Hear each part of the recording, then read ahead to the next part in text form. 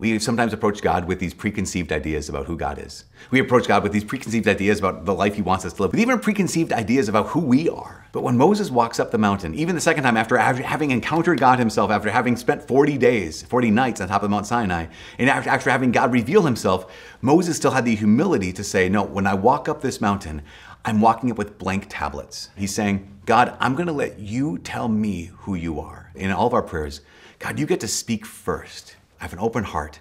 You get to tell me who you are, and you get to tell me who I am. Because you're not made in my image. I'm made in yours. And your deepest identity as Father, Son, and Holy Spirit is love.